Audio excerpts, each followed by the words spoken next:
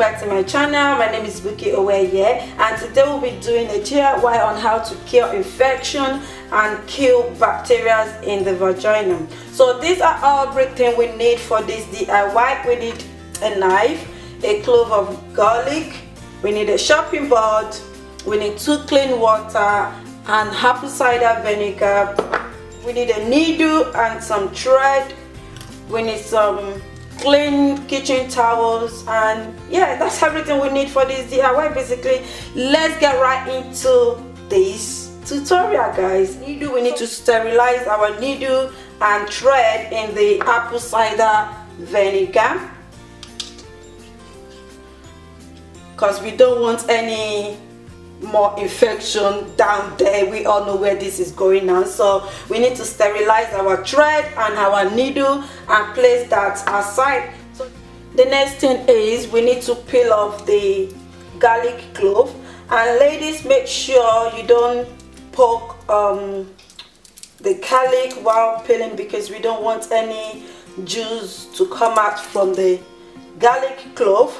So after peeling it off, we put it in the water, in a clean warm water, and what that does is that we're going to use that to place the garlic clove in the clean water and rinse it off.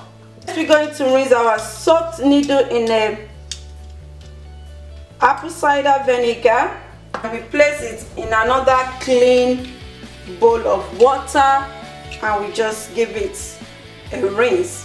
So after cleaning the needle and thread in a clean warm water, and also the garlic clove is already rinsed in a warm water, cut the thread short.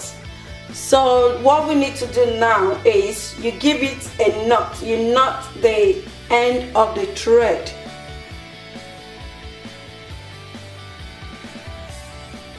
You knot it. Make sure it's very tight. While you're peeling the garlic clove, make sure you don't poke the garlic clove because we don't want any juice to come out of it.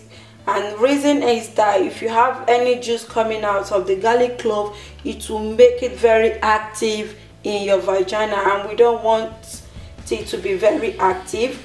So you put it in the middle of the garlic clove. You put the needle straight through to the garlic clove like so. So the needle is been cut off. Now we are left with this, and yeah, this is the part you need to insert in your vagina, and you leave the thread dangling. So what you do now is when you insert this at night, you leave it till the next morning. When you wake up in the next morning, just before having your shower, you pull the thread. The thread might not be the thread should not be short, because I advise you using a long thread so you have enough thread to pull out the garlic clove in your VJJ. So what you do is in the morning, let's say you've inserted the garlic clove in your VJJ at night, and it's like so. So in the morning you have this thread dangling.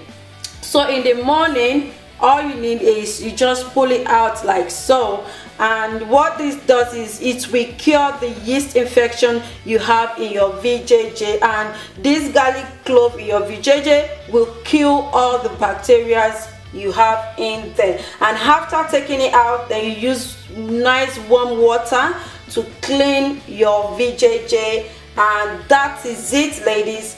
Try this out, and if you do leave me a comment in the section box below. If you find this video helpful, ladies, give it a thumbs up and subscribe to my YouTube channel if you have not, and I will see you ladies in my next video. Bye guys.